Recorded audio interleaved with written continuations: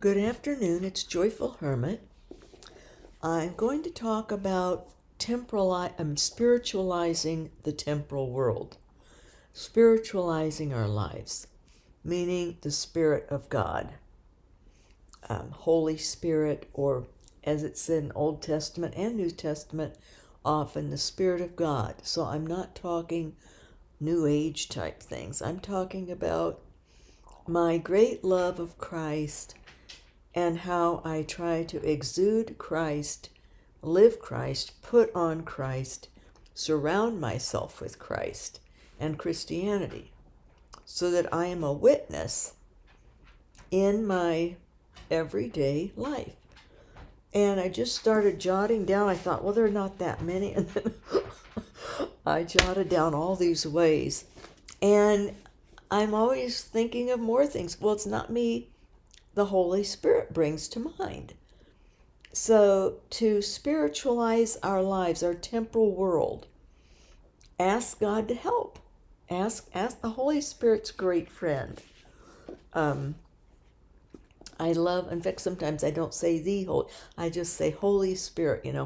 I'm on first name basis with Holy Spirit and Jesus and God the Father.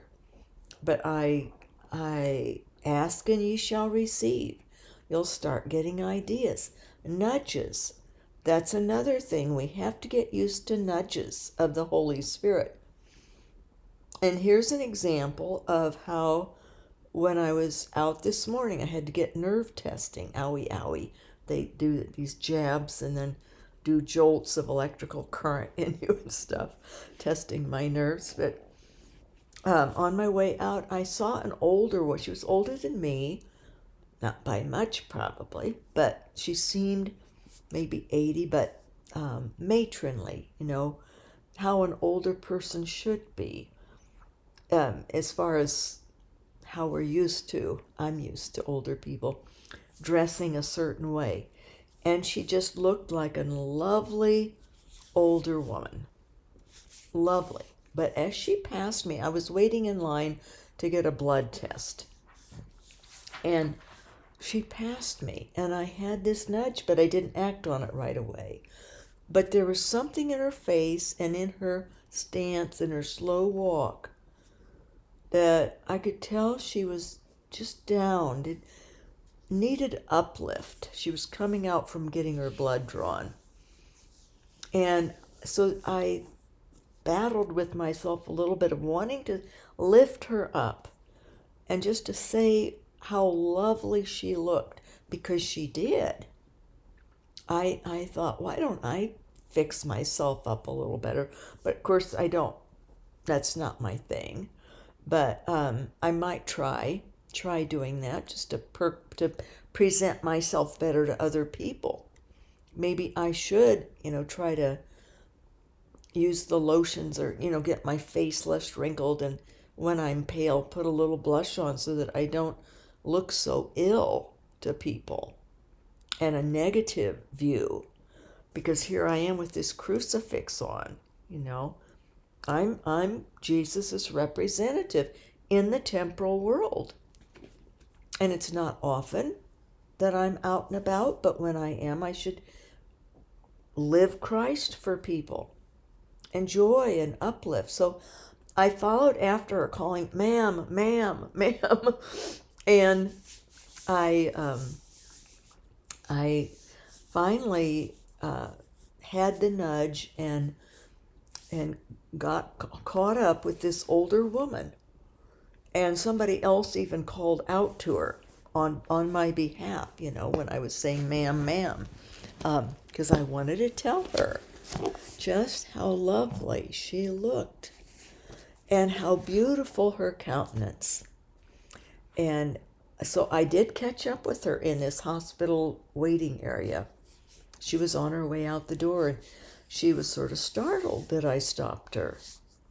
But I took her hand in mine and looked at her in her eyes and smiled, and I said, "You look so lovely. You just look so lovely." And this woman's face just lit up. It was amazing. And I nearly missed that opportunity. I nearly didn't notice the depth of her as she walked by me in that hospital area. And it took a bit for me to decide, yes, I was going to reach her and hold her hand. I didn't grab it, but hold her hand and tell her how lovely she looked. And as soon as I did that, got a hold of her, followed after her and called out, somebody else said, "Oh, stop," pointed to me that I was trying to talk to her. She probably thought it was someone she knew. It wasn't, but she loved it. God used me to lift her up, and I nearly missed the opportunity. And it was amazing, the transformation in this older woman. And she said to me then too, as I'd finished talking with her, and but it was important to have that hand touch. I could tell that was important to her. That I held her hand, stood face to face, and I just told her how lovely she looked. It's all it took. And I thought she was going to cry, but she didn't, but it touched her. And she told me, she said, "You really, really have made my day." Now, some people, sometimes we say that. This lady really meant it. Thank you, Holy Spirit, for nudging me this morning and having me notice this woman walk by me. Enough for me to stop and turn and battle with myself. I spent like a minute letting her get ahead of me, getting weight, that I had to really go after her then and call out, because I could tell Holy Spirit wanted me to give that woman a touch of love.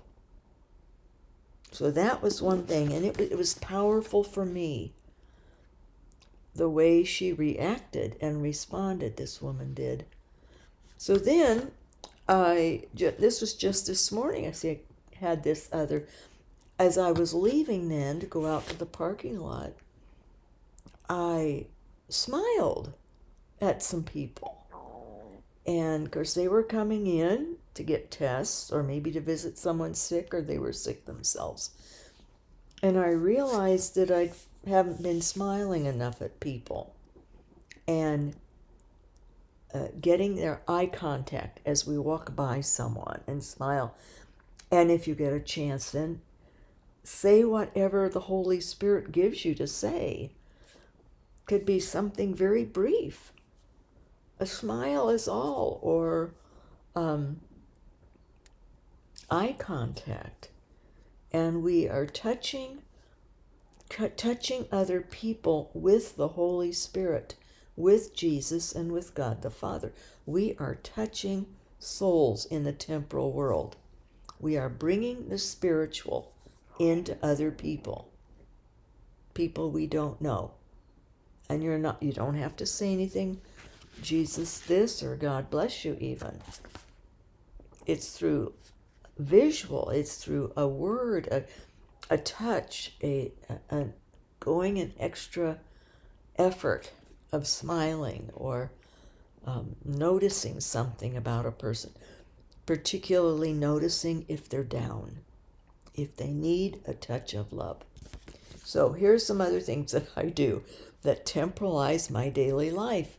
So I'm reminded of Jesus all the time. My microwave. When I heat something, and you probably just think this is ridiculous, but when I heat something, and it's just become habitual with me. I started doing this years ago. Well, when I became a hermit, and but I use holy numbers. There's holy numbers. I'm not talking about numerology, not New Age. I'm talking about the number 3 for the Trinity, 12 for the apostles, 10 for the 10 Commandments, 7, which is a holy number all through Scripture, but like 7 times 70 we forgive. Different numbers out of Scripture I will use. And those become the numbers that I use on my microwave. So it might be 30 seconds, 33. I love 30 for the year approximately that Jesus started his public ministry. And then 33 when he was the age when he was crucified. 40 days out in the desert. 44 from the Old Testament. So I use numbers in my cooking that way. If it's supposed to be so many minutes you have it in there, or cooking something, I'll have it work out. Filling my gas tank. I know I have the gas end. Filling my tank. I don't have it end on a 6 on the devil number. It's always a holy number that I end up with in my filling my gas tank. So I'm there standing, filling my tank, watching, and it'll automatically might click off on something with a 6, and I bump it up a little bit. So I get to 70, or 70 times 7 of forgiving. Then I think about someone I need to forgive. So I utilize Old Testament scriptural numbers, but biblical and religious. So it's not, like I say, it's not numerology or anything like that. I just utilize numbers that have meaning, Christian meaning. That's what I do with them. If I have any opportunities of utilizing a number for something in cooking or spreading fertilizer or whatever it is I'm doing, I remind myself of holy aspects or holy numbers that are in the scriptures. Then I start thinking about that scripture.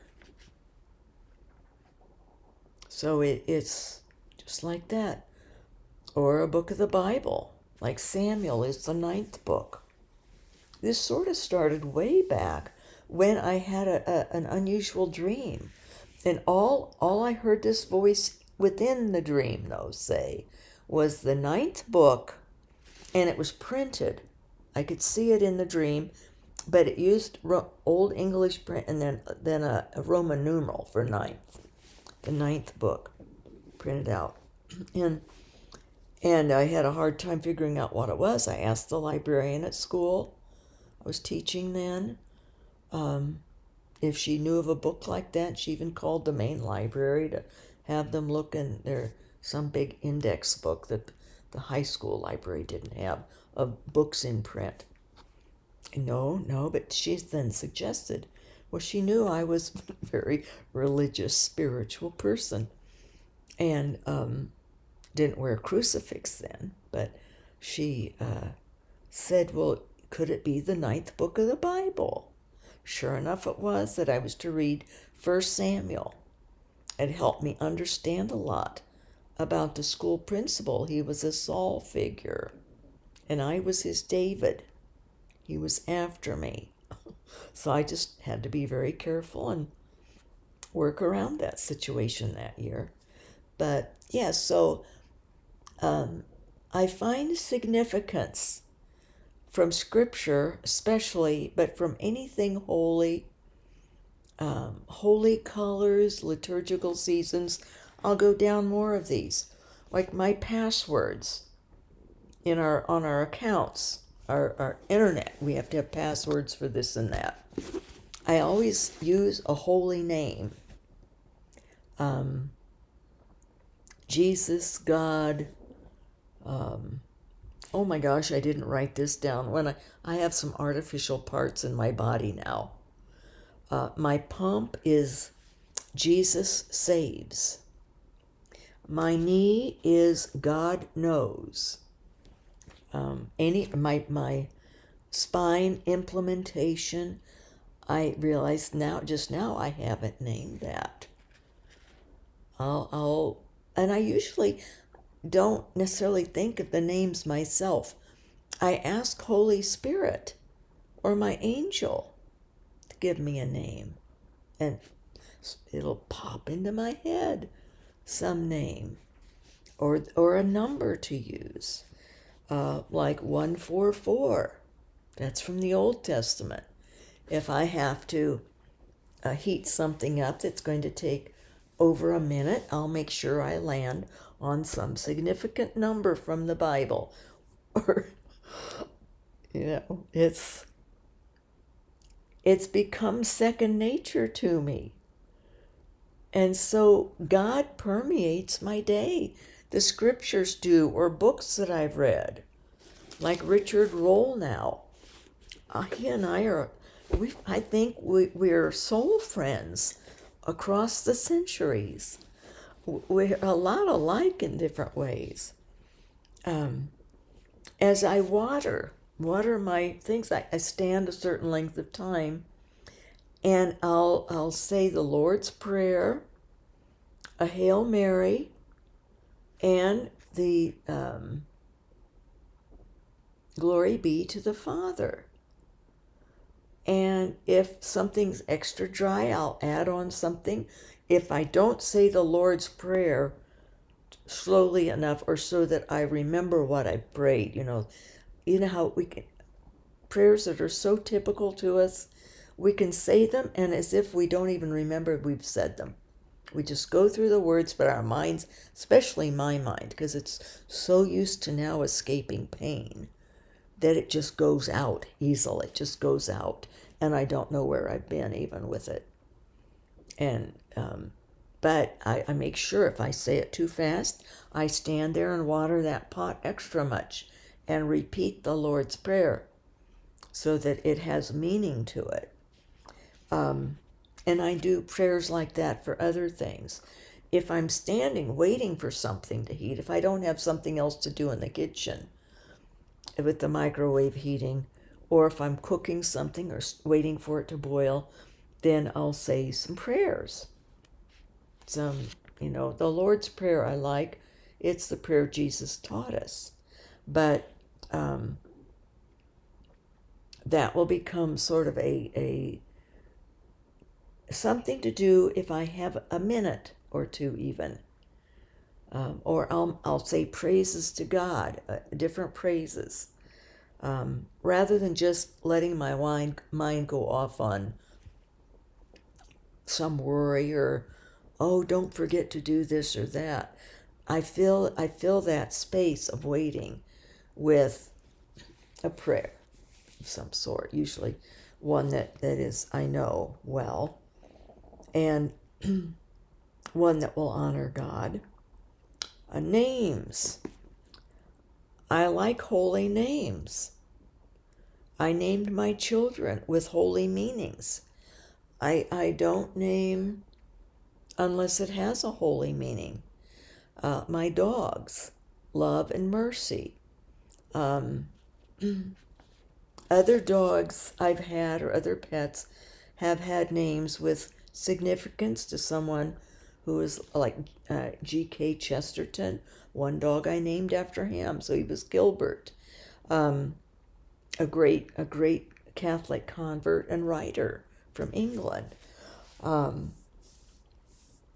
My first dog I ever got when I was a child, I named him Mel. I got him at Christmas, and I was 10 years old, so this goes way back, because I want things to be blessed and holy, and to remind me also. So Melchior was one of the wise men, so his name was Melchior Lancelot, then my last name. And so Lancelot, because beagles are Old English, they came from England, so Lancelot is an English knight name. So it was Melchior Lancelot, and his nickname was Mel then. this little beagle. I don't know how many Mel's there were named, dogs named that. People were, oh my, boy, that's different. What does that mean? I like it when someone asks what something means. Then I can explain. And I get myself even in trouble. So I bring the spiritual into the doctor's office. Like when I explained to that doctor, the oncologist, why I wasn't all excited that I was going to live. It gave me opportunity to give my death experience witness to him. I never know, that doctor could have gone out and been hit and killed. And he might have been worrying before he died. But I had already told him the death experience and how wonderful and easy it is not to be afraid. And why I was disappointed, because I'd been looking forward to being with Jesus. So I use opportunities like that, even though it kicks me. This is like the third or fourth time that then he had me talk to a social worker, because he couldn't understand, even though I gave my witness of my death experience and how good in it. That was why I was disappointed that it wasn't turning out that I only had a few months to live. So anyway, I name different things in the house. Every room is named for something religious or holy. Like this room is the resurrection room. I have my Our Lady of Solitude Chapel upstairs. I have the angels room, the priest's room, the body of Christ room, meaning all of us, and Virgin Mary room, John the Baptist bathroom, the Pool of Siloam bathroom is down here. I haven't done the guest bath yet. The entry is the body of Christ, because that's where everybody enters in. Kitchen is Martha, St. Martha, and Mary. I include her because she did go to help her sister Martha. A dining room is Bread of Life. So, yes, and then let's see, artwork. Well, the only artwork I have is religious art. And I would justify having beauty artwork of nature and things like that, trees and scenes, and even of people, especially if they are, I have ancestor photographs. I have photographs of people, but those remind me to pray for them. Just like if I have statues, they remind me of that person or of God or Jesus or Mary. Any kind of reminders like that help remind to pray, but also remind me of God, Jesus, the Holy Spirit. And I have a friend, this one friend, her husband's an artist, and he does religious art, and he will do a scene from some scripture. So I'm a collector of his. I haven't bought any for a couple of years, but because of my funds. But if I do have a month that I'm want to get another, and he does series of things too, series from scriptures. He did the Song of Songs, so I have one of those images that's what I have across from my bed. I can look at Jesus or God gazing at his beloved. And of course I put myself in there, That's Jesus looking at me, waiting for me. So my plants and trees that I get, I don't know if you're familiar with Mary gardens. You can look online, you can get a list. In the Middle Ages, the plants were named for holy, like snapdragon. They're the infant's shoes. Every flower, every tree in medieval times had another name to it. and they were given religious names, aspects of Jesus, aspects of God, of Mary. I think it's geraniums are called Mary, were called Mary's praises. At one time I had most of them memorized. And the flowers that I would buy, the perennials and things, and the herbs, all had to be, and any trees or shrubs too, all had to have Mary garden names. And I'd memorize, and then I could tell people. I didn't have many people come to my hermitage, but when I would, and if they would want a tour, I would give the middle-age name, which had to do with something religious, and then explain, like, well, Marigold, that's easy, Mary's gold. Anyway, see the list. And so my whole yard is based on the Mary garden names of things. So I like doing that. Prayer items. I have prayer items. That means, like if I'm praying for someone, I like to have something of significance of that person if possible.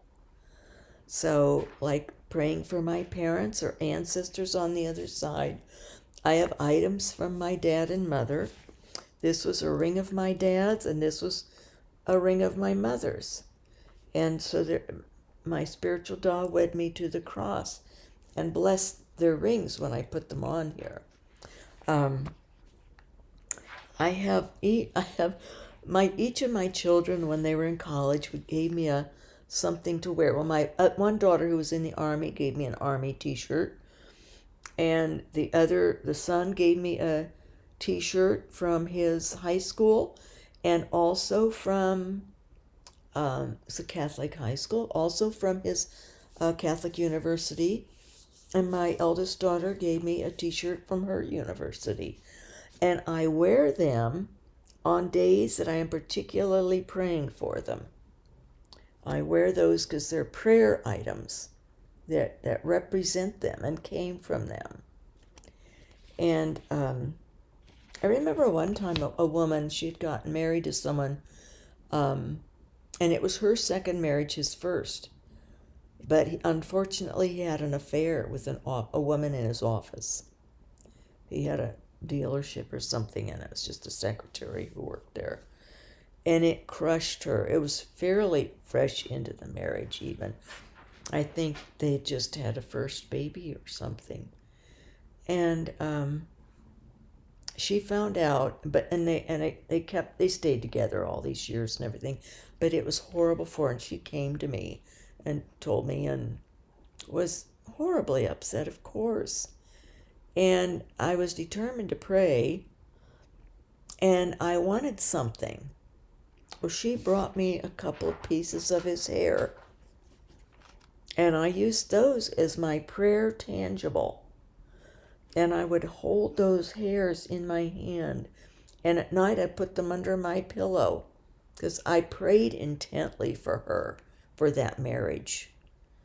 And many people, and her mother was, most people didn't know that it was, in fact, I think just her parents and myself, probably a good girlfriend of hers or two knew.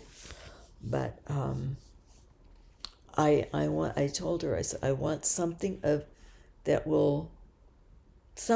him, and tangible, that I would viscerally feel and pray over, for him to repent, which he did, and ask forgiveness and have a conversion of life. So things like that. Just anything that has connection with a person, I will utilize. Any kind of even reminder, if it isn't even theirs, but if it reminds me of the person, then I will. That's what I use as prayer items.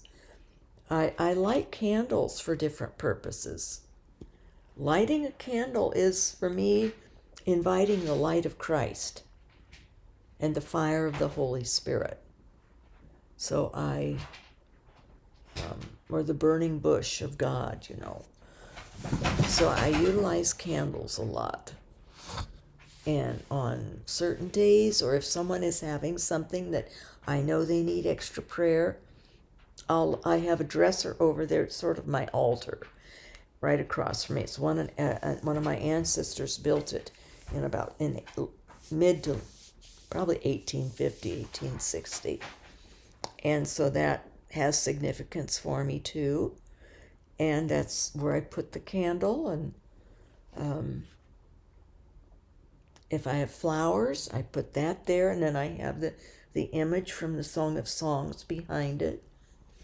So, food and recipes. When we had the soup kitchen, or when I was still involved in that, I did a cookbook. But even before anybody else started helping me, from the very get-go, every soup that I made and anything else, muffin or whatever, I named them for the names of saints or religious days, like Trinity Sunday or Holy Family, Feast of the Holy Family.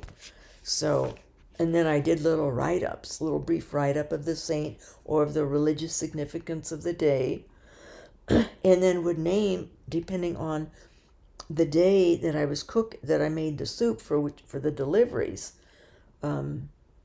what saints were in that area or what religious significant day. Epiphany. We had, I think there were some Epiphany muffins or something. So recipes. And the other night I made Padre Pio spaghetti sauce. I just made it up, but it had a lot of Italian things in it. And when I was thinking, oh, I'd like to name this spaghetti sauce, when I was in the process of making it, and, you know, what would be a good name? Well, in pops Padre Pio, because I noticed, probably subconsciously, that everything I was putting in it was extra Italian type of food. Garbanzo beans and zucchini, lots of onion and garlic and tomatoes, and the herbs I used that I grow fresh, they were in it. So Padre Pio came to mind. And I'm so grateful to Padre Pio. And I'm very apologetic to him still. It's been years. It's been years. Nearly 30 years. But he warned me of tricks of the devil coming in a dream. And I fell to a horrible trick of the devil. And I felt that I lost the privilege of Padre Pio coming to me through that. I haven't had him come to me in a dream or a vision or with locutions or things. So I wanted to honor him and thank him anyway with his spaghetti sauce. So do that. Colors that I use in my house, exterior and interior, they have to have significance and have to be a color and often a name. If a name stands out to me, there can be holy names in paint colors. That's the one I'll use. And I'll develop a theme of colors, of Eucharistic colors, for example. I did that in one house. That was my first anchorage. I called it the anchorage. It was an anchor holder. And it was an old house. And I had blood red and golds and in wallpaper. And the living room and dining room were painted sort of the color of a consecrated host. So I kept with that. I had wallpaper that had butterflies. Butterflies are representative of angels, and on that line I do that. Oh yes, because here I'm using dove white quite a bit. There's dove wing in in the upstairs bedrooms, including the angel's room, is painted dove wing color that was called dove wing. And then, what else do I have going on? One's pale oak. Some, I've read that some have thought that the cross may have been oak, but I don't think so. I don't think they had oak then over there. But it gave me the sense of tremendous strength, of Jesus' tremendous strength. And oaks grow to be very large and very strong and enduring. They're very enduring wood. Outside, my paint color for the exterior is anonymous, plus dove white and pale oak. But the anonymous is the main color, and it's a darkish color. But the name anonymous, because I try to remain anonymous as a hermit. And then I name the house too, like this is Solus Deus. One house was Agnus Dei, the island house was Dove House for the Holy Spirit. Books, well, really the only books I own are religious books or biographies of saints or Bibles, or that's it. Now, obviously, when I had children in the home, we had other books. I had other books for them that they needed for the world. And when I was in the world, I had my books on my degrees, the psychology, my DSM, I think it was 4R at the time, the diagnostic book for clinical psychologists when I was working on that PhD. So, we have to be reasonable. These are the lists that someone who is a religious solitary does, who's joyful hermit. But anyone who is, your family's grown and you don't need to have the children's books and that to properly socialize and not warp them with overkill of religion when they're young and they may not be called to a religious life. I always had religious books around for my children also, but a variety. And they all were called to the world, to the active life. So they needed to have that balance. I don't have to have balance. I am balanced within God. This very first priest who really took a disliking to me, he resented very much, and one time said, "Why do you have these things and I don't? I ought to be having messages, not you. I'm a priest, Yes, he was. And I said, "I don't know why you don't." He asked me, "Why don't I?" I said, "I don't know. Ask God, Maybe he wouldn't have been able to take all the humiliation and the persecution that someone like me has gotten. So I don't know. Or I'm so weak that God knew I needed his extra help.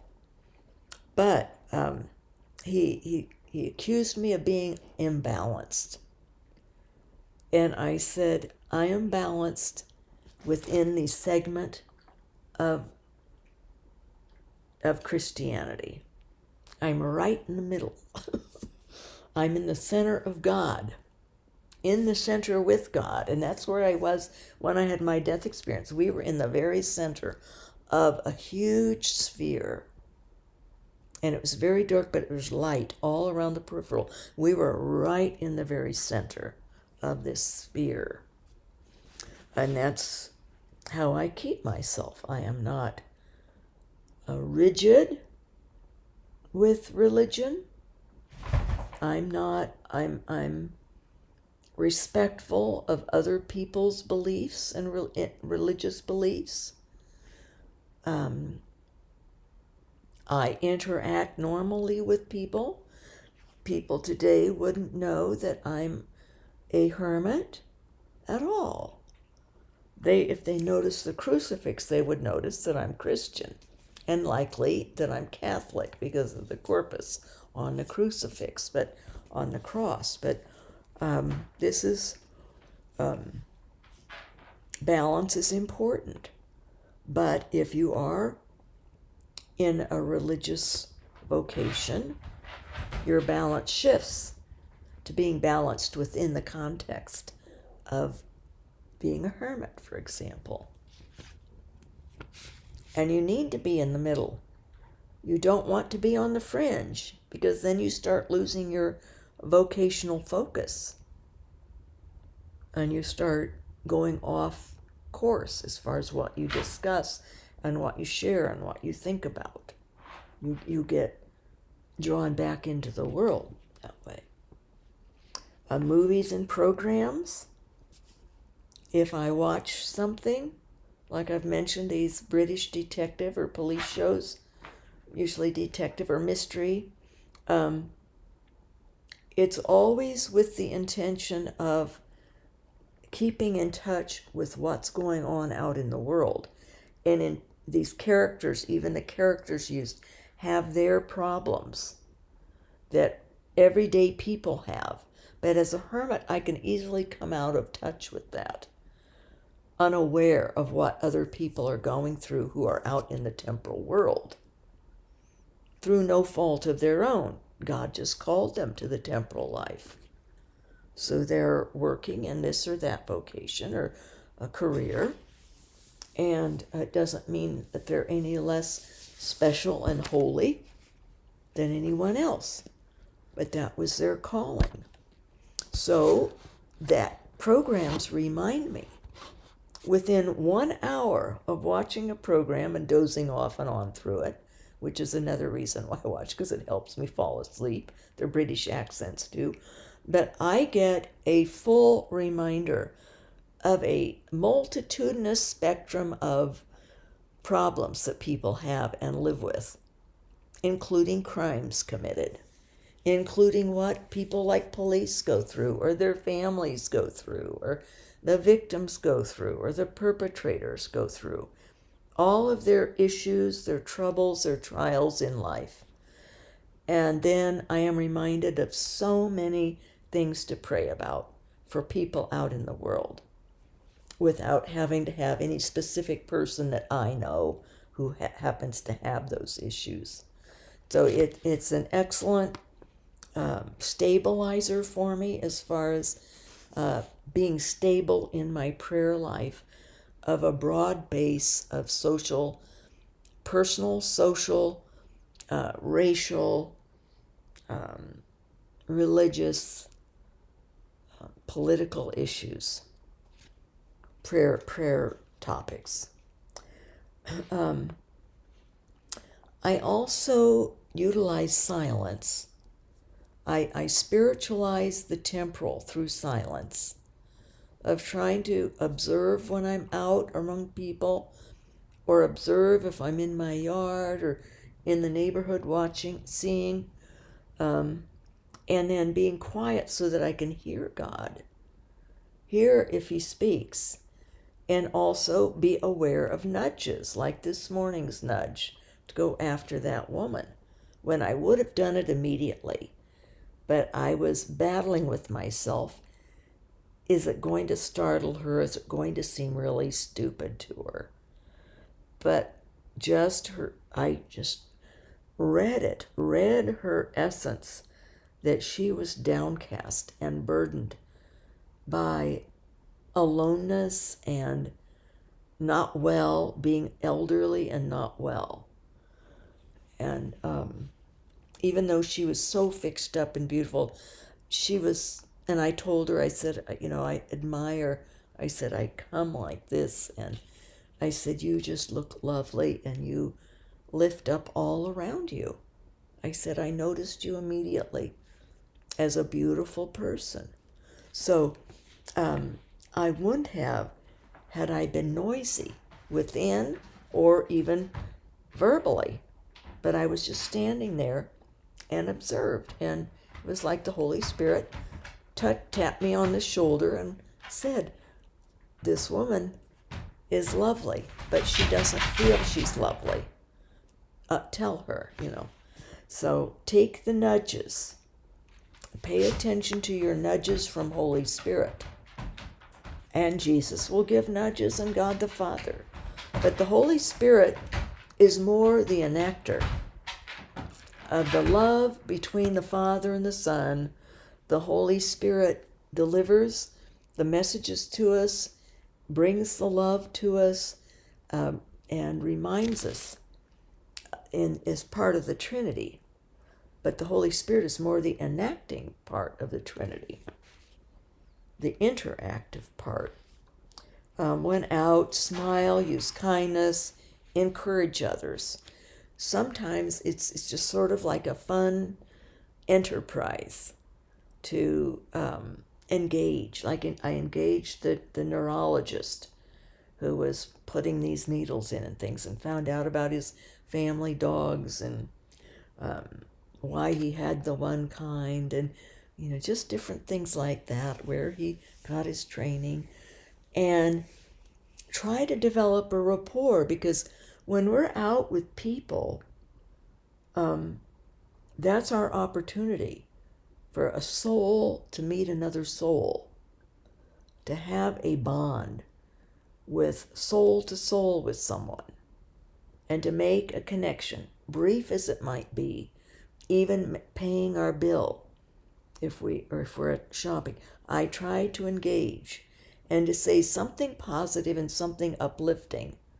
The other day I was observing which register worker was the quickest, because there were huge lines, and standing is agony for me in one place on concrete floor. And so I got in the line with this young woman, and she was the fastest, I noticed. And I told her that. I said, you've been deemed the fastest. I said, we're all here because, we noticed that you're very skilled and adept and work diligently and quickly. And with that, you can sense this uplift in people. It has to be a genuine compliment. You don't want to just be like Eddie Haskell, for those of you who know the Leave It to Beaver show that was in the 50s and 60s. Eddie Haskell was this kid that was so hypocritical and brown-nosed the parents, and was basically otherwise a jerk, known as very narcissistic, but a scrawny, Weasley kind of kid. And all this, exaggerated type of personality for the show, for the program, for humor, but he was always falsely brown-nosing, complimenting Beaver and Tony's, wasn't Wally, the Beaver and Wally's parents, all these exaggerated, fawning compliments of the mother in particular. So it needs to be genuine, and God will always show us the good in people. Once you start, getting into spiritualizing the temporal, the Holy Spirit loves it and enjoys helping with new ways to do it. Even with my dogs, I've noticed, and I've been down on one of them. I don't want to say his name. He takes advantage. He knows I'm not well and weak, not strong, and my shoulder and all, and so he doesn't listen. He disobeys. But at the dog park, he loves people so much, but he's become obnoxious. How many people want a dog climbing up on them or trying to sit on their laps and to hug them with his arms around, reaching for them? And he has extra salivary glands. He's the most slobbery dog ever. And he loves kissing. And these people don't want this wet, dripping tongue just bathing them and all. But he's getting rejected because he loves and loves. He's like addicted to loving people. And he's needy for attention, even though he gets loads here. So, just a different personality. But I've been, praying to not be frustrated with him here, and to not have him feel rejected.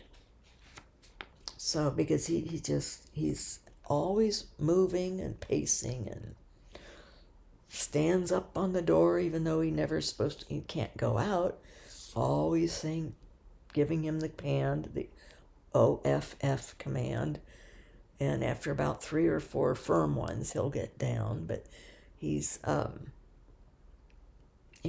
trying to love him, yet continue on being consistent, but he's not easy. But like with that, just not just with people, but I try to encourage my dogs to goodness, positive reinforcement as much as possible. Stamps. I buy enough Madonna stamps at Christmas to use them year round. It's a small little witness on an envelope, and it used to be more. We don't send many things now. But I also like to send notes and cards to people. And I write out always a blessing of God, or my prayer for you is this or that. And I make that a witness. And I did that before I had a vocation. And of course, 95 or 98% of anyone I would send a card to, they don't know my identity, my religious identity. They don't need to. It's not anything that anyone out there needs to know. It's better if they know that they can trust us to pray for them. So I have people ask me to pray for them. Not because they know anything about me being a hermit. No, they don't. But they sense through how I spiritualize my temporal world. So even in texts that I send, emails, and written notes. And I like to always sign off, love in Christ's love, or I'll say love in his love. And I've noticed some of the people I've emailed to, they've adopted that also. So it spreads that.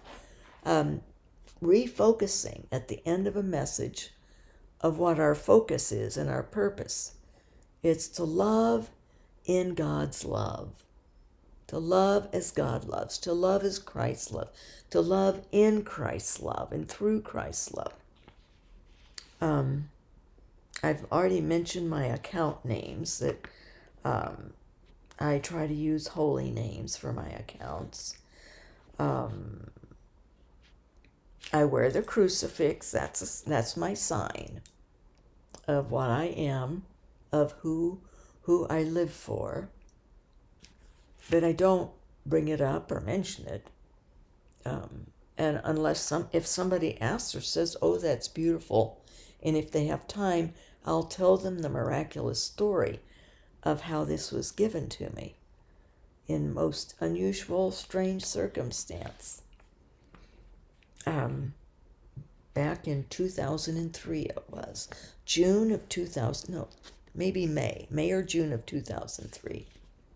I think it was June. Colors. Okay, when I started wearing, I got rid of all my clothes at one point. And then I wore this gray jumper. And then that, of course, I stood out. Who wears the same thing, a gray jumper, gray t-shirt, gray socks, all the time?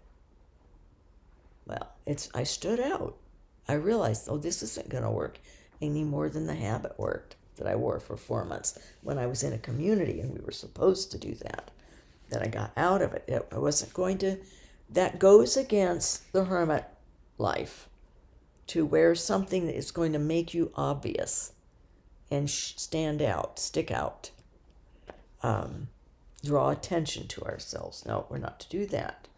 So I developed a scripture. I took on a scripture, and it is the scripture of the seed that drops to the ground and grows then into something beautiful. It's that scripture. I'll have to find it. But like the seed that falls to the ground, it dies and then has rebirth, regrowth. It's that scripture that I use. So I have clothing. I bought clothing. Would have been 2004, I think, or 2005, when I stopped the gray jumper and I bought clothing that would blend in with the cathedral group, how they dressed. Nicely dressed, but anything too fancy. And I went to TJ Maxx and would get whatever they had on sale. But I used that scripture of the grain that fell to the ground, was crushed, died, and reborn. And then I used colors, holy colors, the earth, brown for the earth, reds for blood, the blood of Christ, off-white for the host, for the Eucharist. I had just little bits of gold or touch of yellow for Christ, for the Son of God, and for holiness. And then purple for Advent and Lent. Bits of white and black for angels and for death, for that, but not much. But I followed pretty much with the colors that went along with that scripture and with the liturgical season. Green, purple, red, white. White for the Holy Spirit, the Trinity and Holy Spirit. And then, I had touches of blue, like a blue sweater. I have those for years, see? You don't wear things out when you utilize them like that. So the blue is for First Saturdays, the Virgin Mary, and any Marian celebration day. And red and white and black and things for Christ, for the crucifixion. So Epiphany. And then I would wear those colors on those days. Different feast days and different commemorative days in the life of Christ. And for the Virgin Mary, for God and for the Holy Spirit. And it's a very simple wardrobe. But all with that spiritual. So when I get dressed, if I don't go someplace or if I do, I myself am reminded of what my very clothing and color of the clothing reminds me of relative to God and to the spiritual life. And it wasn't anything I did all of a sudden. Although, since I was just down to only wearing a gray jumper, I had two for summer and spring, and 2 were corduroy to get me through the winter, warmer clothing. But I didn't have much that I had to accumulate, and there was not much that I needed to get rid of either when I went into the clothing to be a witness, the colors and all, and simple style. My sharing, like in these videos, and my writing of my blog when I wrote my blog. That all was supposed to be focused on spiritualizing the temporal, sharing about my temporal life that could be pretty icky when the devil would get involved in trying to tear me down, or I would slip and fall back and lose my own footing with God. And then I would write, or I'm trying to share about give example of how you climb out of the cistern and you move forward in the glory of God then. Keep moving when you've been down. Get back up. I have a motto, and in fact, I have more than one. But it's good to develop a motto. And one of my mottos is just adore him. That came to me in the sanctuary during I think it was some kind of a retreat weekend way back. It was before I was in my vocation, my religious solitary, my hermit vocation. But that motto came to me, just adore him. It's a message from the Virgin Mary telling me to adore her son. And that was my motto, and still is. So I utilize that. Understand that we have a heavenly name. That God will give us a name for heaven. Already has one picked out for us. So I have that heavenly name in my heart. And I think about it, and I try to live that name. Prepare myself to be that name in heaven.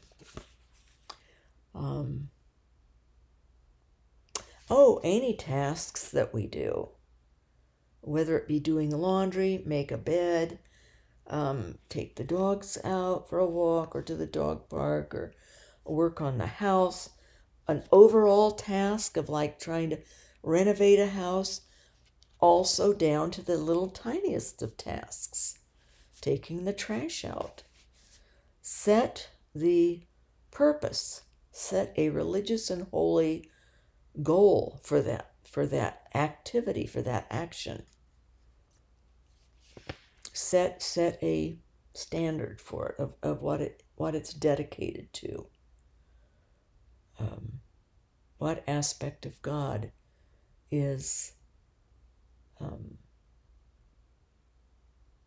cleaning something, cleaning the toilet even, or dedicate everything as a prayer intention even.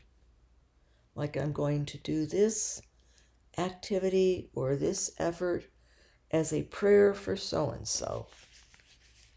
That's how you can temporalize, spiritualize your verbal prayer, or spiritualize your intention for shoveling a walk of snow, or brushing your dog's fur, or cleaning the refrigerator, or going to the grocery. Set prayer intentions through active things that we do. Signs. Have different signs of God that we're given. Dedicate those for something. When we're in stores, as I mentioned, develop relationships, mention the liturgical colors, encounters with others, our prayer life.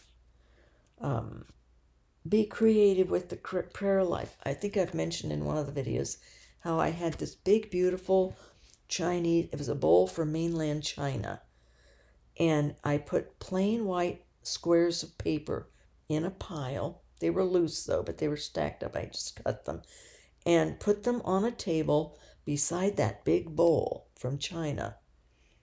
And it was at my entryway. And I had a pen there without ink. I took the ink out of the pen, ink stick out. And I would invite people, and I put in a couple or three myself of these notes that were invisible. I would write with no ink coming out of the pen, but I would write, even though I couldn't see the words and no one else could, my prayer intention. And I would fold the piece of paper and drop it down in the hope bowl. I called it the hope bowl for hope, because hope that is seen is no hope at all. And we were writing our hopeful prayers with inkless pen so no one could see.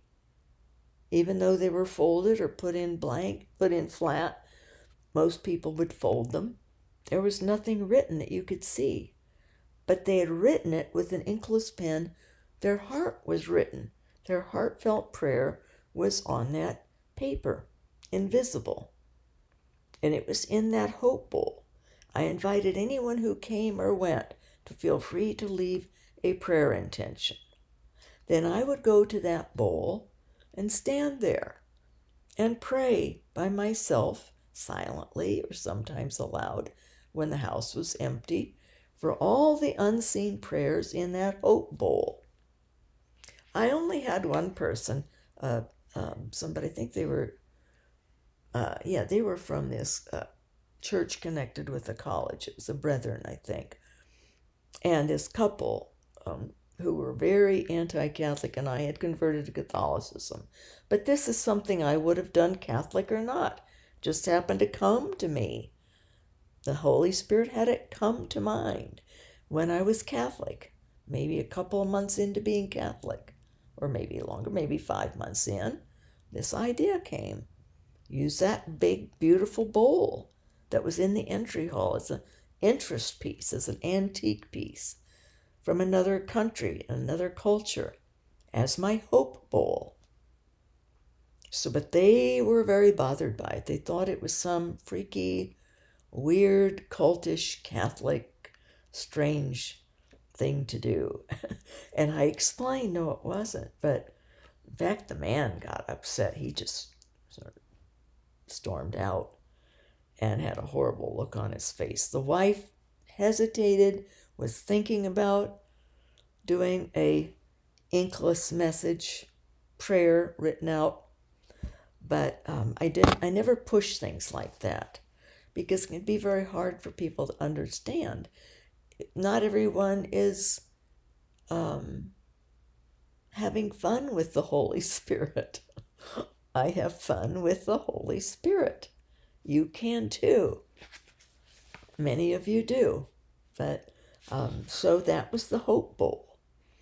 And there's other ways that I would pray. I'd have a list of people to pray for. In one of my houses had an entry that sort of was in the shape of a T, and you'd go walk from the family room across the hall into the bedroom wing.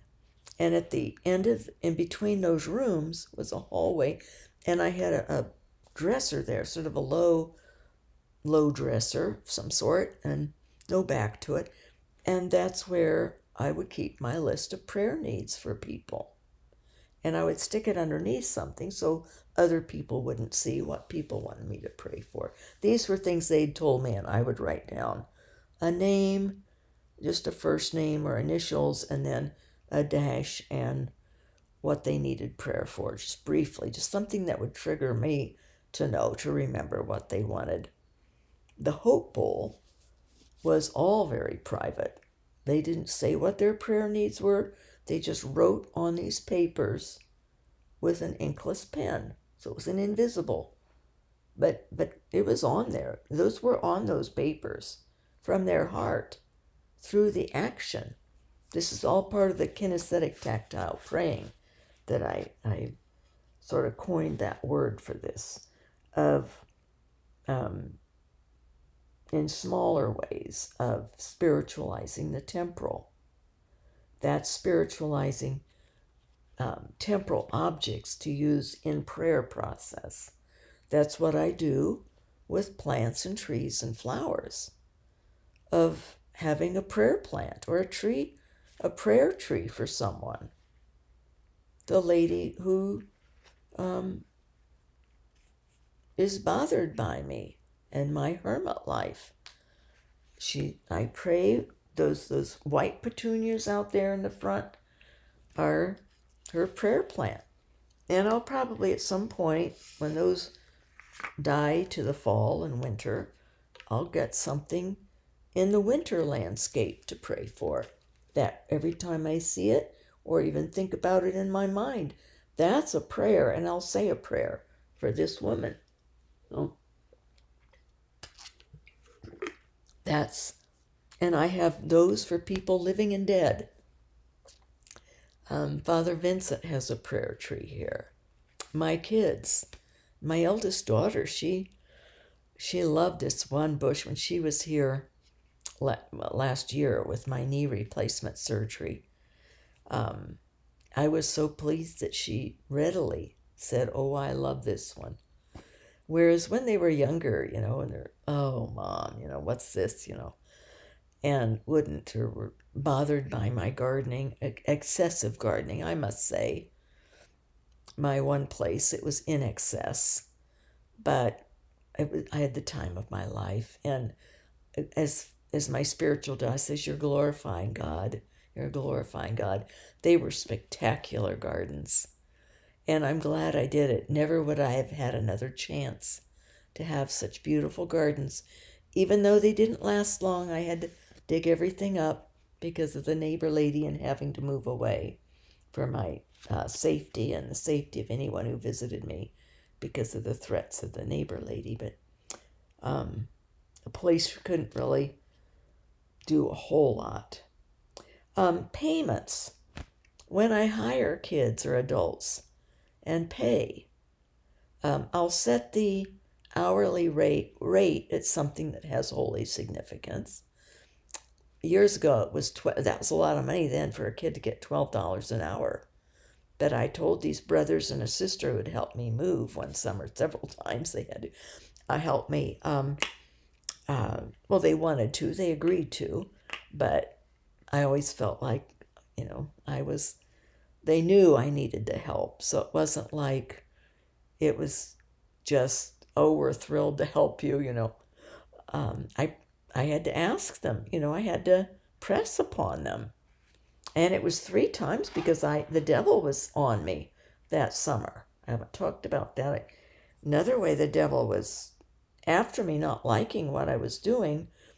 And so I had to move 3 different times within about 3 or 4 weeks. So these dear kids they'd come and in the evenings or weekend and load up my rental truck and get it to a storage or get it to the next place and come move all that. And I did a lot of packing and unpacking and packing again that summer. But I said $12 an hour, which was a lot then. Most people got like 7. Most kids got 7 an hour then. But they were doing heavy lifting for me. And they're good, holy kids too. Their mother's a very wonderful mother. And I said for the 12 apostles. They said, "Oh, no, 11. I said, "No, it can't be 11.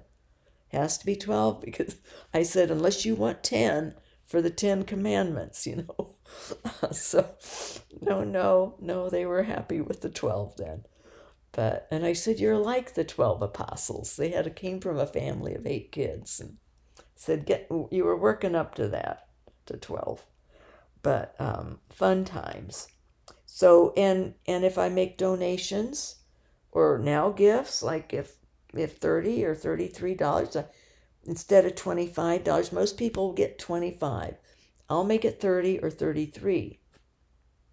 I will use 24 and think of double the disciples, but that's for microwave only if I, but I'll also add dates of birthdays, eternal birthdays and earthly birthdays. And my mother and dad, I'll add their birth dates together and have that be a microwave number. And as I'm standing there, I'm saying a prayer of gratitude for my mother and father and ask them to pray for me or to pray for my family, things like that. So that's spiritualizing the temporal also. With what we pay, gratuities, I will make it the amount, some 77. I like that one. A donation of $77. Write that on the check. And one time, one person did ask me, and well, what was this amount for? Because it seemed different. I think I did a little birthday gift of 33. And And I said, well, that's the year they think Christ died. She says, well, I knew it would have some significance. That's why I asked. So my best friends know. Mention the hope. Oh, I used to bake sugar cookies, and I had holy cookie cutters. I had a church, I had a cross, I had an angel, a star, a bell. Seems like I had some others that were. Oh, I had a Virgin Mary one. Still have them, but to stand and bake like that, I don't. And people now don't tend to want cookies. They're very health conscious, the people I know anyway. But if anyone would come, then I would have these holy cookies to serve. And when I had my joyful hermit little business, I had fortitude fudge. I had hermit cookies. There's a cookie called Hermit, and I'd make hermit cookies. I had Joyful Hermit's Mystical Mist. It was a delicious liqueur, a whiskey-based liqueur, with 7 mysterious blends or hues from flavors from, I can't tell you what they are because it's secret, mystical recipe. Maybe sometime I will, but so I had that to serve if people came. I still have 1 bottle left of Joyful Hermit's Mystical Mist. And, just everything, I just, the sky's the limit. Oh, also I would script, depending on the house, but I scripted in the anchorage because it just lent itself on the woodwork above the door to the next room, where you're entering. In Old English script, I painted Bread of Life. And I had the Jesus prayer just at the base of the stairs. You came down to a landing and then turned, and there's a space on the wall above. And I scripted in lavender to purplish blue watercolor the Jesus prayer. Lord Jesus Christ, have mercy upon me, a sinner. Because my son and he would rush down the stairs because he was a teen at the time, he's getting out of high school. That's when I became a hermit. But he would, you'd have to sort of stop to turn at the landing to go down the last 3 stairs, and you'd see that there. And I wanted it as a reminder to us. And when I would come down, I would see that anytime before I went out into the world. Lord Jesus Christ, have mercy on me, a sinner. Then at the top of the stairs, and I had butterfly, it was the Stairway to Heaven stairwell. I have a Stairway to Heaven one here too. And at the top, I had a picture of Jesus's head, and I had printed out and put in with the frame, when I framed it. I put it underneath the head of Christ.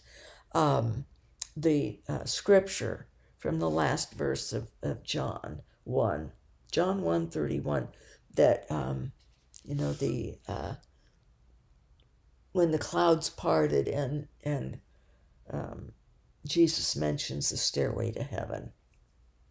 So I forget exactly what that scripture is, but so I did that at the top of the stairs when we were rising up, and then I had the reminder that we are sinners, and to be blessed and help us, Lord Jesus, as we go out into the world.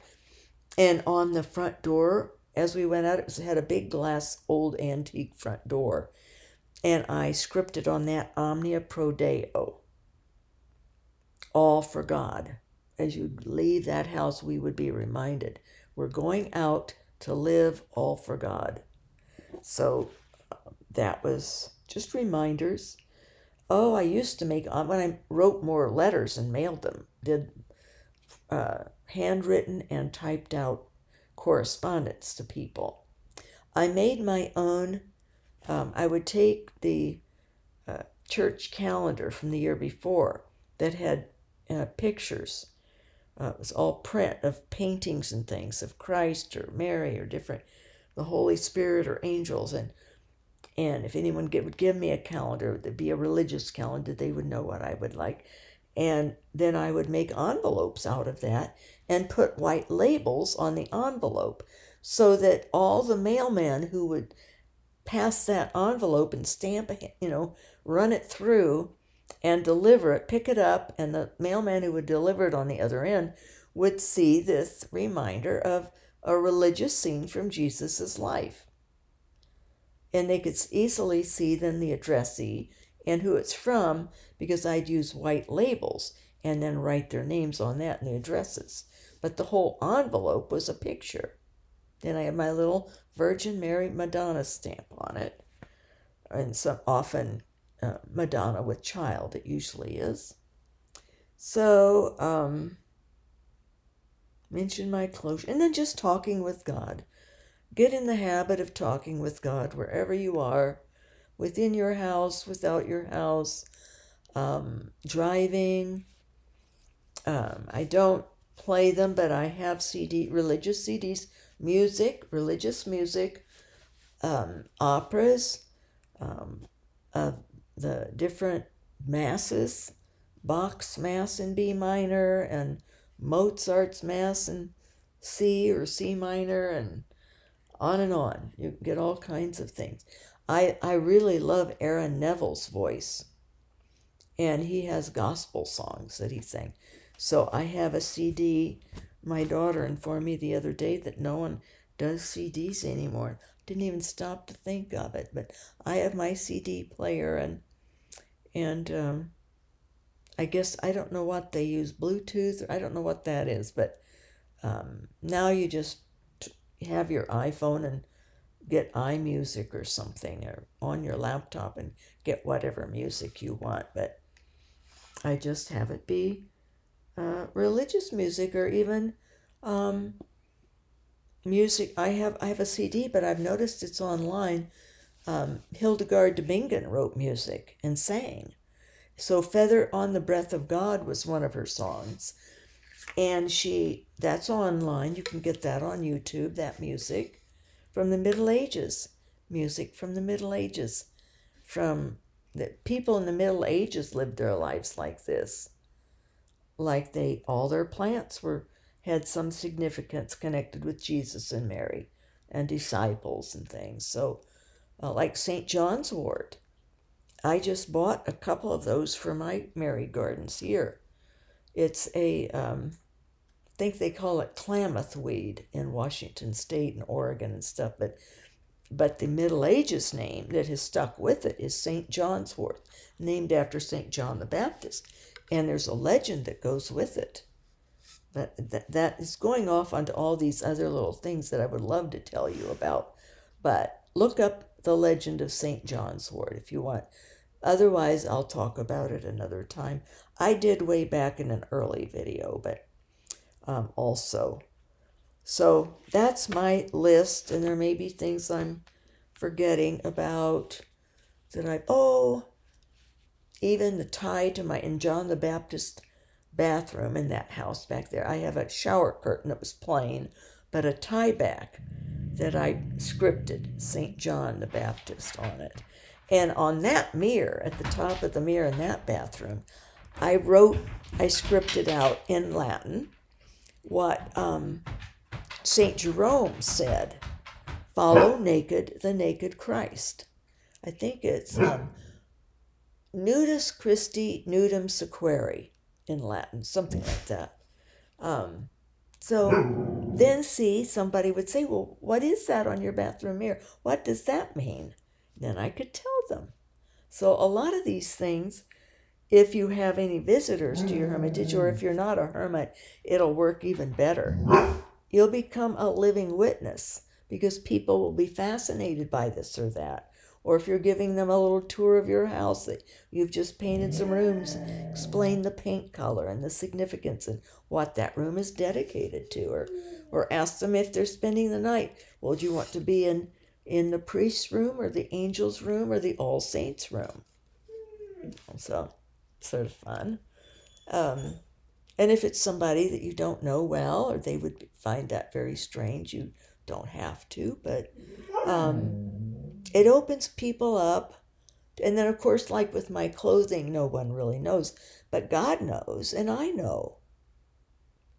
And if anyone would be perceptive and start to notice that I only wear certain colors, and that those colors have to coincide with, when it's in a parish and would go to Mass, would coincide with that particular feast day or holy day, then they would get the essence, at least, of added spiritual touch, of uniting myself with the church, with God in all these different aspects, and with creation, with His creation.